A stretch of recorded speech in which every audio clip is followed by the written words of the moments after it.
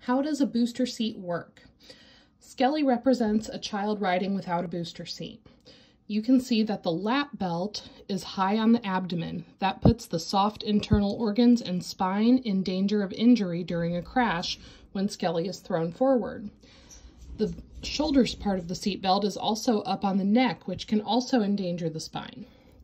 Watch what happens when we put a booster seat underneath Skelly. Now that Skelly is raised to be closer to adult height, the booster seat helps position the vehicle seatbelt over the strongest bones of his body, this bony pelvis and the center of his shoulder. This allows the seatbelt to restrain the child properly by the strong bones of their body, not by their soft internal organs and spine. Children may complain about using a booster seat, but they need to use one until they are at least 4'9" and can pass the 5-step test for a proper belt fit. Lap belt low on the lap, touching the tops of the thighs. Shoulder belt centered on the shoulder. Lower back all the way against the vehicle seat. Knees bent comfortably at the edge of the seat, and the child can sit this way for the entire trip.